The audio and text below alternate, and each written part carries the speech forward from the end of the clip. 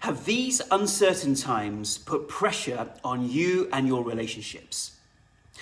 Right now, levels of stress, anxiety, depression are still skyrocketing, and this has made our relationships even more challenging.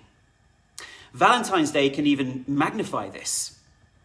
So developing more self-love and self-care is the antidote to this, and yet most of us don't really know what it is, never mind how to cultivate it within our lives.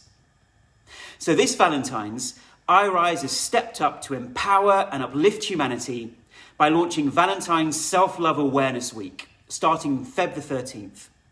And during that week, we'll have lots of free videos, quick tips, live events, and meditations on iRise on how you can nurture more self-love within. Now, self-love isn't normally something we associate with this day, and yet the research shows it can be one of the most important things in our relationships. Not just relationships, but our entire lives. And when you deeply love yourself, when you're able to navigate life's ups and downs from a more centered space and feel happier and healthier, this helps you to become the best version of you. So please download the iRise app and join us on that week for free access to live events, videos, new meditations, and more.